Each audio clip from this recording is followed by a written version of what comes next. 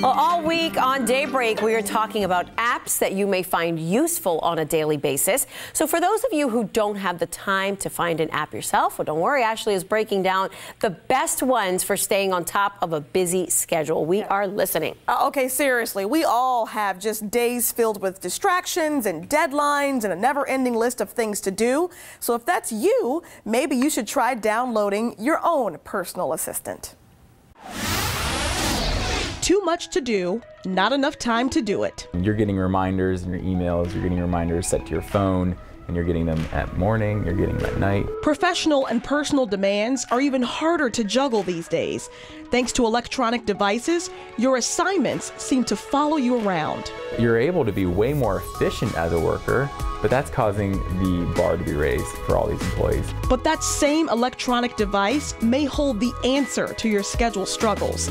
Ryan Culkin, Regional Clinic Director at ThriveWorks Coaching and Counseling, says the right app can help you take the stress out of your day. One that categorizes your checklist items, like Clear, to help simplify conquering your goals. Or one that schedules and coordinates your meetings for you, like Clara, an artificially intelligent email app. I don't have to wonder, oh, did I forget to do that? Did I do this? Is there anything I'm forgetting at this certain location?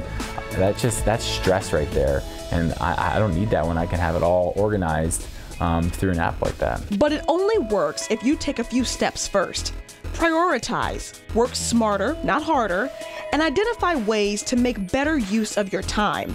An app called Workflow can help with that by automating some of the intricate things you do every day.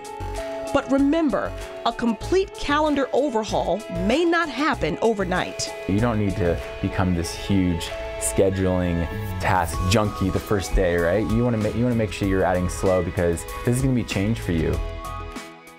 That's right, baby steps, okay? And the apps will help with that. I mean, that's the whole key there, is to not blow the whole schedule out, but just take your time. Just, you know, modify over time. It's true, because you start to get into it and you're like, but I'm going to schedule this. I'm going to take a bath at 4. Exactly. Yeah, that's not the point. You can't do that. The whole point is just take it slow and use the apps to help you. But there are some people that have tried the apps, still not working. Yeah. It's still a really overwhelming schedule. So you may want to try contacting ThriveWorks. We talked to Ryan in that video, and they may be able to help you from there, just with coaching, and life counseling. Yes, I'm going to post that link to ThriveWorks on my Facebook page and my Twitter page. I meant to do it earlier, and then I got distracted with other things. So about downloading that. So about downloading apps to keep you from getting distracted.